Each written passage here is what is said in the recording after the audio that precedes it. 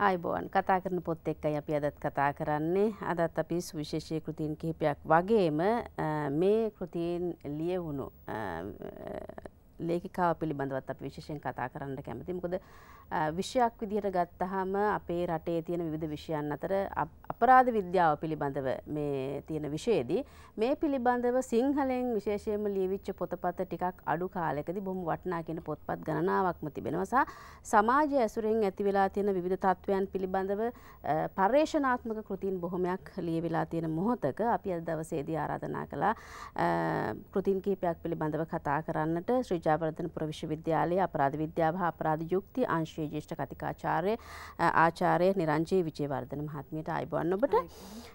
මම මුලින්ම ඔබෙන් කැමතියි දැනගන්න දැන් ඔබ විෂයක් විදිහට මේ විශ්වවිද්‍යාලයේ දරුවන්ට මේ අපරාධ විද්‍යාව පිළිබඳව ඉගැන්වීමක් කරනවා. ඒතකොට මේ විෂය පිළිබඳව අපේ රටේ තියෙන දැනුම කොයි වගේද කියලා මම කැමතියි දැනගන්න. ඇත්තටම මේ විෂය ආරම්භ කිරීමේ පුරෝගාමියා වෙන්නේ දිවංගත මහාචාර්ය නන්දසේන රත්නපාල අපේ ආචාර්යතුමා මහාචාර්යතුමා. වර්තමානයේ වෙනකොට ලොකු උනන්දුවක් තියෙන විෂයපතයක් මේක. නමුත් තාමත් ශ්‍රී ලංකාවේ ශ්‍රී ජයවර්ධනපුර විශ්වවිද්‍යාලයේ විතරයි අපරාධ විද්‍යාව පිළිබඳ විශේෂ උපාධියක් සහ විවිධ උපාධි පාඨමාලා මෙහෙයවනු ලබන්නේ. ඒ නිසා තාමත් යම්කිසි මට්ටමකින් ලදරුවියේ පසුවන විෂයක් කිව්වොත් හරි කොහොම වුණා වුණත් අධ්‍යයනය වෙනකොට මේක අධ්‍යයනය කිරීම පිළිබඳව සමාජයේ ඉන්න ප්‍රජාව අතර විතරක් නෙමෙයි මේ අපරාධ සම්බන්ධයෙන් කටයුතු කරන සමස්ත නිලධාරීන්ගේ තියෙන ලොකු උනන්දුවක් සහ විශ්වවිද්‍යාල සරසවියට පැමිණෙන දුවදරුවන්ගේත් ලොකු තරඟකාරී තේරීමක් වෙලා තියෙනවා අපරාධ විද්‍යාව විෂය. හොඳයි දැන් මේකත් එක්ක බැඳිච්ච තවත් අංශ කිහිපයක් තියෙනවා. විශේෂයෙන් පොලිසිය අපි ගත්තොත් එහෙම ඒත් එක්කම අධිකරණය ගත්තොත් නීතිය මේ සියල්ලක් එක්ක බැඳිච්ච දෙයක් තමයි මේ විෂය පතය. මෙතනදී අපි ජනතාව විදියට දැනුවත් වීම කොයිතරම් අපිට ප්‍රයෝජනවත්ද සාමාන්‍ය ජනතාවට ප්‍රයෝජනවත්ද කියන එක පොඩ්ඩක් අපි කතා කරමු. මොකද මූලික අපරාධ විද්‍යාව පිළිබඳව ඔබ අතින් ලියවී තිබෙන බොහොම වටිනා කෘතියක්. ඔව් ඇත්තටම මේ කෘතිය තුළ මම උත්සාහ කරන්නේ මේ විෂය පිළිබඳ යම් අවබෝධයක් ලබා දෙන්න වගේම ගොඩාක් වෙලාවට සමාජය තුළ සිද්ධ වෙන අපරාධවලදී අපිට තියෙන ලොකුම ප්‍රශ්නය තමයි මේ බොහෝ විට අපරාධ හඳුනා නොගැනීමේ වැරද්ද කියන එක. ඒ හඳුනා නොගැනීම නිසාම එතනින් එහාට කොහොමද කටයුතු කරන්නේ කෙනෙක් වින්දිතෙක් වුණාට පස්සේ තමන් ඇත්තටම වින්දිතෙක්ද නැද්ද කියන එක අවබෝධ කරගන්නේ කොහොමද එතනින් එහාට තමන් කොතෙන්ටද යන්න ඕන ඒ විතරක් නෙමෙයි අපි දන්නවා සාමාන්‍ය සමාජයේ ජීවත් වෙනකොට මේ නීතිය ආධිපත්‍ය කියන එක.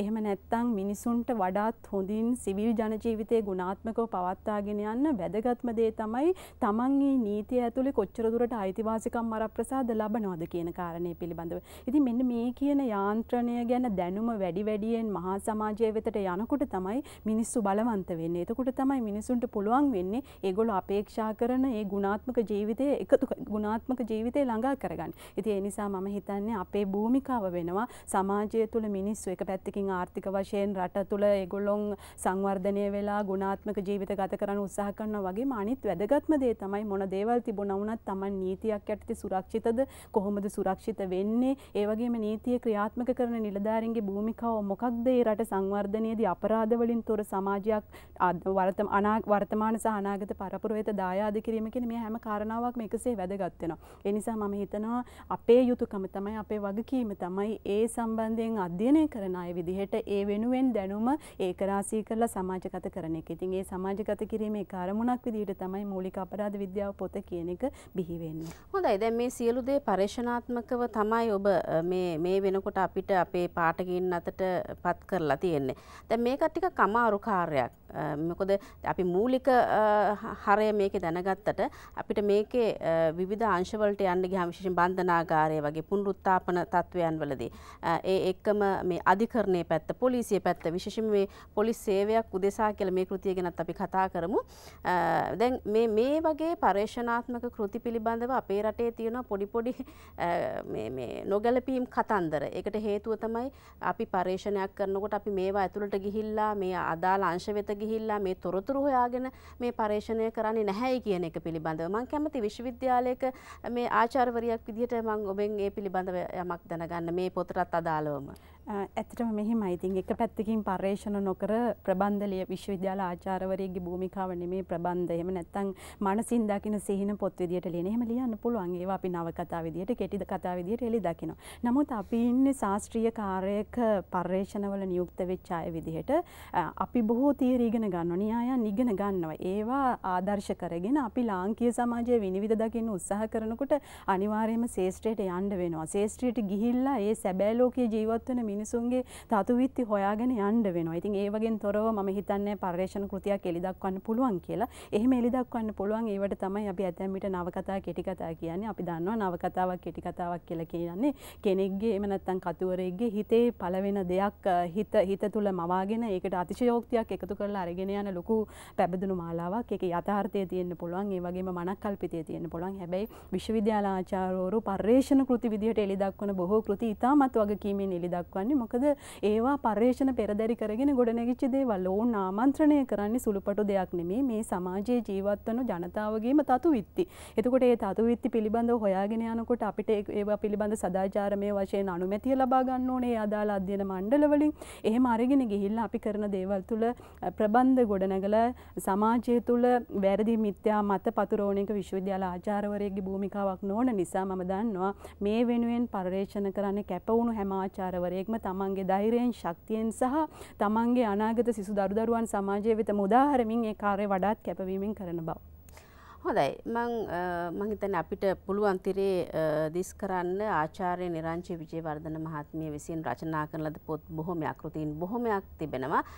විශේෂයෙන්ම මේෙහිදී මා හිතන්නේ අවධානය අය යොමු කරලා තියෙනවා මේ අපරාධ විද්‍යාවත් එක්ක බැඳිච්ච බොහෝ කරුණු කාරණා සාමාන්‍ය ජනතාව කොයි විදිහටද දැනුවත් වෙනවද? තමන්ගේ අයිතිවාසිකම් මොනවද? තමන්ට හිමි ස්ථානය කුමක්ද? මේ පිළිබඳව යථාබෝධයක් ලබා දීම සඳහා අය සෑහෙන මෙහෙවරක් මේ කෘති හරහා කර තිබෙන බවක් තමයි පේන්නේ.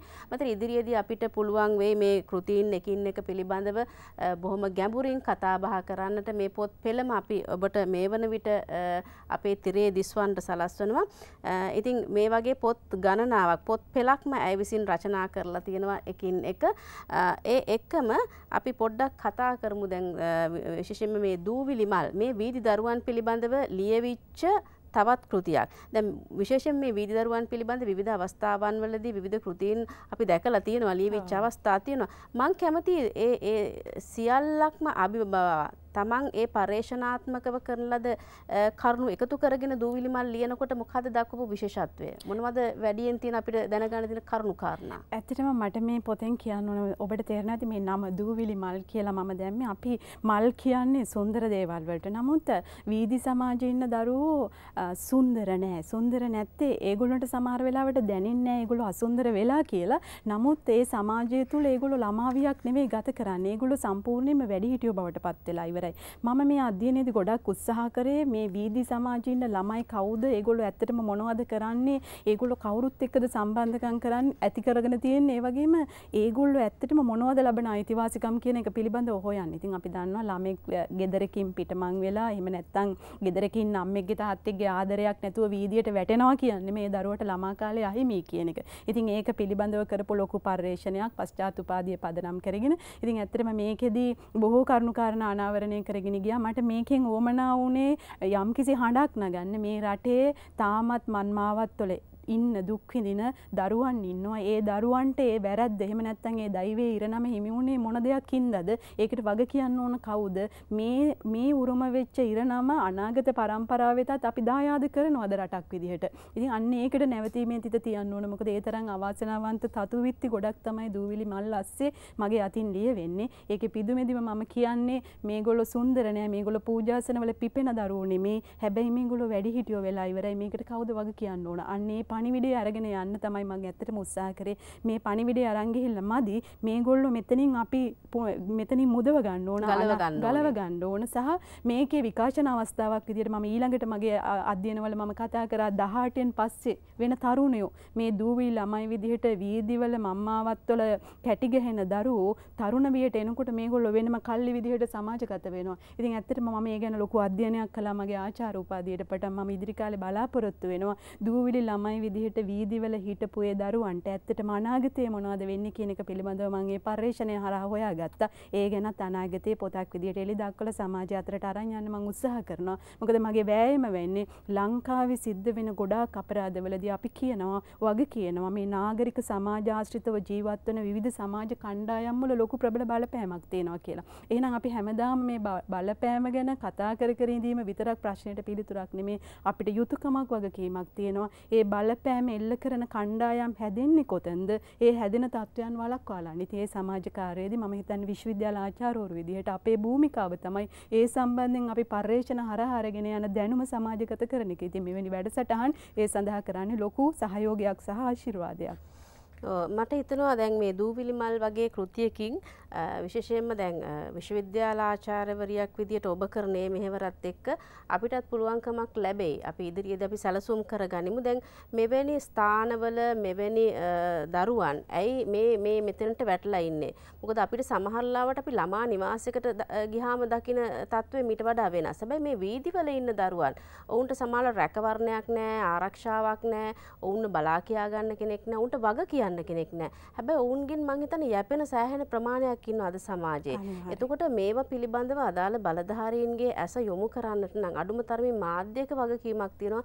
මේ ස්ථානගත වෙලා ඉන්න දරුවන් මේක සමහරට කොළඹ විතරක් නෙමේ ලංකාවේ විවිධ නගරවල විශේෂයෙන් අපිට දකින්න පුළුවන් ස්ථාන තියෙනවා. ඉතින් අන්න එවැනි මං හිතන්නේ මේ කෘතියත් පාදක කරගනිමින් අපිට පුළුවන්කමක් තිබෙනවා නම් ඉදිරියේදී මේ පිළිබඳව අදාළ බලධාරීන්ගේ ඇස යොමු කරන්නට මාධ්‍යයකත් මං හිතන්නේ මෙහෙවරේ එක කොටසක් මේ ඒක අවස්ථාවක් වෙයි. අපි ඉදිරියේදී බලමු ඒ වගේ වැඩක් කරන්න පුළුවන්ද කියන එක පිළිබඳව. අපි කෙටි විරාමයක් අරගෙන යලිත් මේ කතා බහට එක් වෙමු.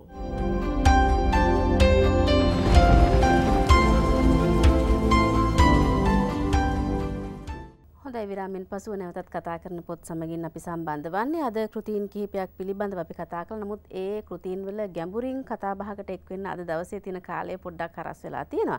ඉතින් කොහොම වුණත් අද දවසේදී ශ්‍රී ජයවර්ධනපුර විශ්වවිද්‍යාලයේ අපරාධ විද්‍යාව අපරාධ යුක්ති අංශයේ ජ්‍යෙෂ්ඨ කතිකාචාර්ය ආචාර්ය නිරංජි විජේවර්ධන මහත්මියයි සම්බන්ධ වුණේ මේ කතා බහට. මම කැමතියි ඔබෙන් දැනගන්න දැන් විශ්වවිද්‍යාල ආචාර්යවරියක් වෙලා ඉන්නකොට ඒ ඉගැන්වීමේ කටයුතු වෙනම දෙයක්. ග්‍රන්ථකරණය කියන්නේ තවත් දෙයක්. එතකොට කොයි කාලෙද මේ ග්‍රන්ථකරණයට යොමු වෙන්නේ? ඇත්තටම ග්‍රන්ථකරණයේ ඉතිහාසයේ මගේ පාසල් කාලයත් එක්ක බැඳෙනවා. එකම දේ උනේ අපි මම කොළඹින් බාහිර විශේෂයෙන් රත්නපුර දිස්ත්‍රික්කයේ බලංගොඩ උපත ලැබපු ළමෙක්. ඉතින් මගේ ළමා කාලය ගත වුණේ ඒ ගමේ. ඉතින් ඒ වෙනකොට මං අදින් බොහෝ පොත්පත් ලියවුණා වුණත් ඒවා මුද්‍රණය වුණේ නෑ. මං පළවෙනියටම ලිව්වේ සරදම කියලා කෙටි කතාවක්. මට අදත් මතකයි පාසලේදී මම ඒක තෑගි වලට ලක් වෙච්ච ප්‍රථම ස්ථානය දිනාගත්ත කෙටි කතාවක් වුණා. ඉතින් ඇත්තටම මේ පසු කාලීනව විශ්වවිද්‍යාලයට ආවට පස්සේ විශේෂයෙන් විද්‍යෝදයට ආවට පස්සේ ඒ පින්බිම තුල තමයි ඇත්තටම මාව කතුවරියක් බවට පත් කරේ. විශේෂයෙන් මේ සඳහා වෙලාව හොයා ගැනීම කියන එක එක්කෙනා එක විදිහට අහන්න පුළුවන්. නමුත් මම කියන්නේ කැමැත්ත තියෙනවා නම් උනන්දුව තියෙනවා නම් දහසක් වැඩ අතරේ වුණත් ඒකට යෙදවෙන්න අපිට ඕනෑ තරම් වෙලාව තියෙනවා. මම ගොඩාක් වෙලාවට පර්යේෂණ කරන ගමන්ම ඉගැන්වීම් කටයුතු කරන ගමන්ම විවිධ ආයතන වල ඉගැන්වීම් කටයුතු කරන ගමන්ම මගේ ජීවිතයේ ඒක කොටසක් විදිහට ඇත්තටම මේ ඇවිල්ලා පොත් විතරයි. නමුත් හැම වෙලාවෙම විවිධ ලිපි සැපීම් වගේ දේවල් වලින් ඒ ලිවීම කියන එක මගේ ජීවිතේ මම ගොඩක් දුරට කොටසක් කරගත්ත එක්කෙනෙක්. මොකද මහාචාර්ය නන්දසේන රත්නපාල අපේ මහාචාර්යතුමාගේ හීනේ උනේ අපරාධ විද්‍යාව ශ්‍රී ලංකාව තුල ව්‍යාප්ත කරන එක. එතකොට එතුමාගේ හීනය ඉටු කරන එක. එහෙම නැත්නම් ඒ ව්‍යාප්ත කිරීම ඉගැන්වීම හරහා විතරක් කරන්න බෑ. අපි මේ දෙනකොට එතුමා තියලා ගියා එතුමාගේ සටහන. ඒ වගේ අපිටත් භූමිකාවක් තියෙනවා විශ්වවිද්‍යාල ආචාර්යවරු විදියට. විශේෂයෙන්ම ශ්‍රී ජයවර්ධනපුර විශ්වවිද්‍යාලයේ විතරයි මේ විෂය ඉගැන්වෙන්නේ. ඉතින් අපේ භූමිකාව තමයි මේක පුළුවන් තරම් සමාජයේ ගම්නියම් ගම් වෙත අරගෙන යන එක. ඒ අරගෙන යාම තුළින් සමාජය තුළ මිනිසුන්ට ජීවත් වෙන්න හොඳ වටපිටාවක් හැදීමේ කාර්යවේදී විශේෂයෙන් අපරාධ වලින් තොර සමාජයක් බිහි කිරීමේ වගකීමේදී පුරෝගාමී වෙන්න පුළුවන් වෙන්නේ මේ වගේ ශාස්ත්‍රීය කාර්යයන් හරහා.